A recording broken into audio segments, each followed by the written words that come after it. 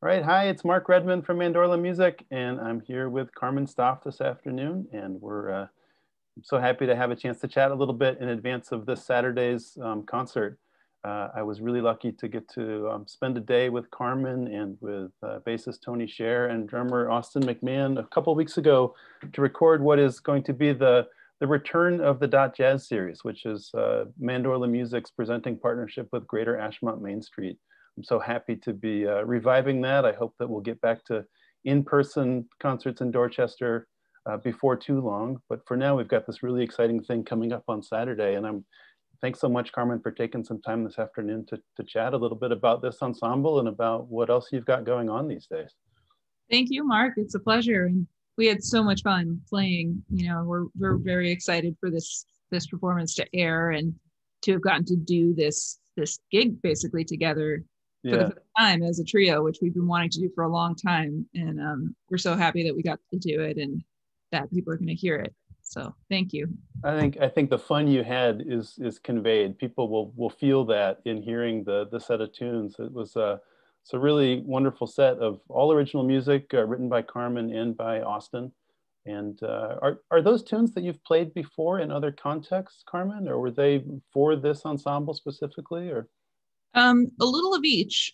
Some of them, let's see, we played a tune of mine called Strindberg, which were actually recorded and had also played with Tony in a different context.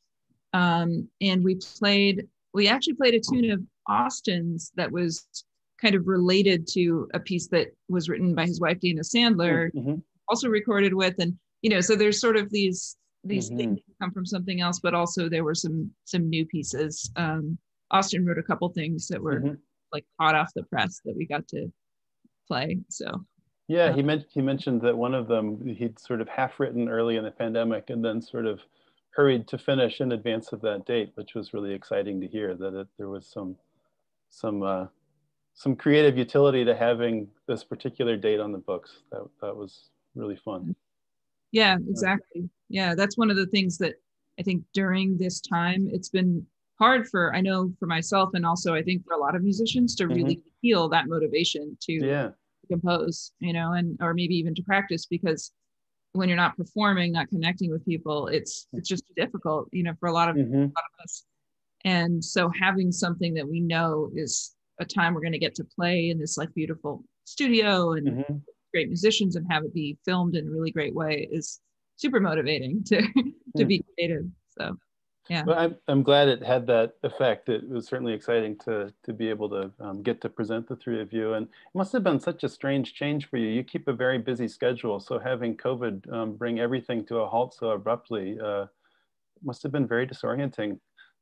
Yeah, it kind of was, definitely. I think, in some ways, it's like I'm so grateful that I had gotten to the point where I was really playing pretty much for my job, as to perform, which I spent many years not having that luxury, really, having to do a lot of different jobs, a lot of, kind of part-time teaching, putting together, and which, of course, is also great. But I really had the dream of getting to tour and perform, which I was getting to do. So ironically, that meant that it was like total night and day when the pandemic hit.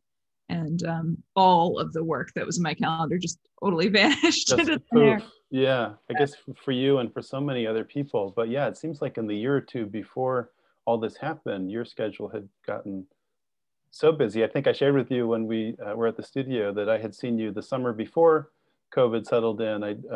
One of the highlights of the 2019 Newport Jazz Festival for me was the parlor game set. Oh, thank you so really, much. really, really beautiful. Carmen and Tony Scherr, who's on this cat trio. Have we even said cat trio aloud? But on this set that we're introducing now, and wonderful drummer Allison Miller that you work a lot with, and the just mind-blowing violinist Jenny Scheinman, who I love that band. You were getting a lot of work. That band was working a lot, right? Yeah. And Parlor Game is really Jenny Scheinman and Allison Miller's project between the two of them. But the two of them, wrote a bunch of music for it.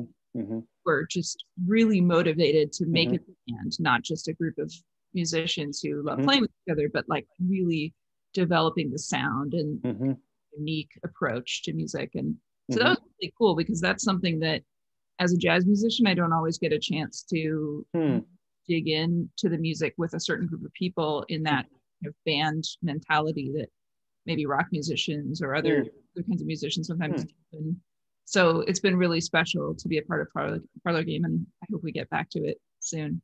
Yeah. So are things starting to, what's happening now? I mean, as the vaccination rollout continues and as things seem to be trending positively, like what's the forecast look like for musicians like yourself in the months to come? Well, I wouldn't presume to say I know exactly. Yeah. It's a little unclear still. Things look really positive here anyway, at least in New York and, Northeast. And so I am starting to get calls for things, and, there's talk about different gigs coming up in the fall or in, spring of next year. And so that's all really exciting. But then, as we know, there's also, like I actually just worked with these musicians in India who we did this collaboration on this track together. And just during the time that we worked together, it turned out that a bunch of people involved in that project all got diagnosed with COVID, which is not surprising because so many people there are getting it. So, I not to be a downer, but I want to. But it's part of the truth, right? Yeah. Like we don't know what's going to happen, and that this is like a global situation that we're in, which is part of the reason that doing things like this, I think, is not necessarily going to go away. Is just this sense that globally things seem like they've shifted a little bit, where it's this global pandemic, and also we've been starting to make music in a way that's global, and I've been involved in like teaching situations and outreach situations where we really get to be in touch with people all over, not just in my particular region. And so I think there's, maybe a certain kind of side to it that hopefully we'll keep, which is, the good side of that. But yeah, so going back to India, it's tough to see what they're going through there. It's devastating. Yeah, it really is. I'm thinking about them and all the places where people are still really struggling and having a hard time with this. So but it's interesting to hear that in a way some of the limitations of COVID, and I mean it feels a little weird to talk about sort of the positives in it, but they are there, and it sounds like you've had opportunity to do some work of a kind that maybe wouldn't have come your way if not for the necessity of working virtually. Yeah, exactly. That's true. And for me, nothing will ever replace being in a musicians and improvising and moment, because there's this process that happens when you aren't attached to a particular end result. Like, it's not really about the product, it's about actually getting to that space of creating just movement and acting together, breathing together, whatever it is in the moment. And so by definition, you have to do that in a room with people, rather than, it's a different thing to say, I'm going to create a track and this is the part and this is the next, and that's also a beautiful, different kind of thing. But for me, that spontaneous creation is something that, we'll always have to be able to be in the same place to do. But I think this is adding another thing, another step to what a lot of musicians maybe weren't doing as much before, and maybe now we will do, which is that more collaborative way of making music, where we might all just be in different countries and all contributing to the same track. Yeah. Well, it'll be interesting to see kind of how that shapes the unfolding careers of people like yourself kind of going forward. It sounds like it is a new strand that probably isn't going to go away, as you say.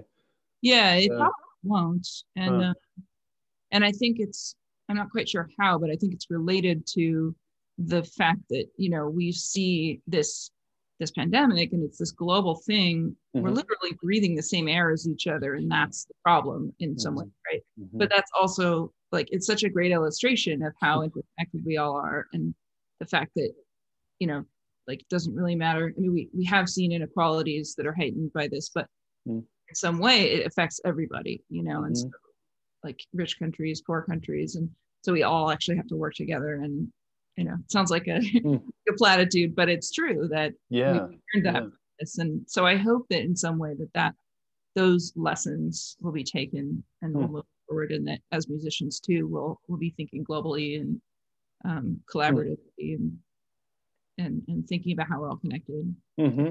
Well, you've clearly embraced that kind of opening in this time. That's exciting to hear about. So after this, this Saturday will mark the public coming out of this new trio. So is there more in store for this entity? Well, we don't have anything. We don't have a specific date, but we are hoping to play more together.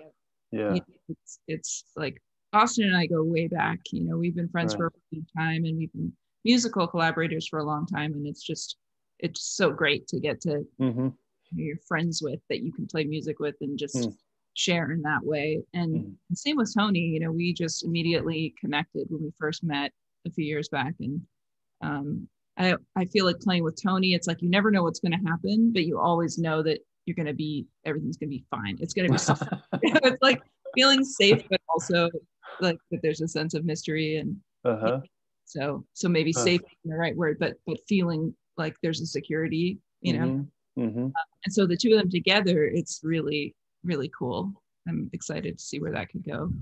Yeah, well, there's a lot of possibility there, I have to say. If this is what the first I was saying to Carmen before we turned the recording on, that I hadn't realized until we were in the studio that Austin and Tony had never met before that day, which I think folks who hear this set will have a hard time making sense of that fact, because it does not sound that way at all. So I'm really excited to have played some small role in facilitating that relationship, and I'm really eager for everyone to see the set and to hear more about what comes of the Cat Trio as time goes on.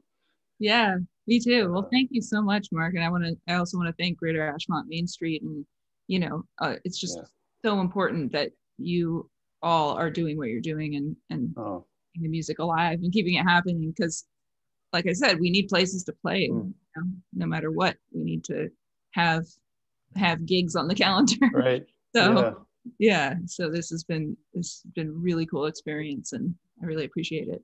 Well, back at you, Carmen. Thanks so much. Thank you, Mark. All right, talk to you soon. Bye-bye.